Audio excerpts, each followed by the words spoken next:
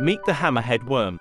They are a type of platyhelminth or flatworms which are widely considered to be one of the most primitive animal groups on Earth.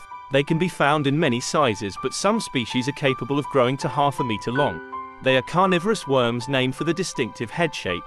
Although considered primitive, they possess the ability to detect and track prey, which mostly consist of earthworms.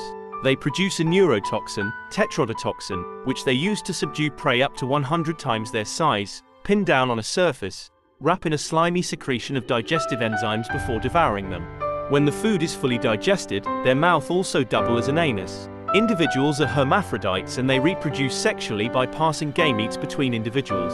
They also possess the ability to regenerate when cut in two. Although they are generally not harmful to humans, they can cause skin irritation when touched.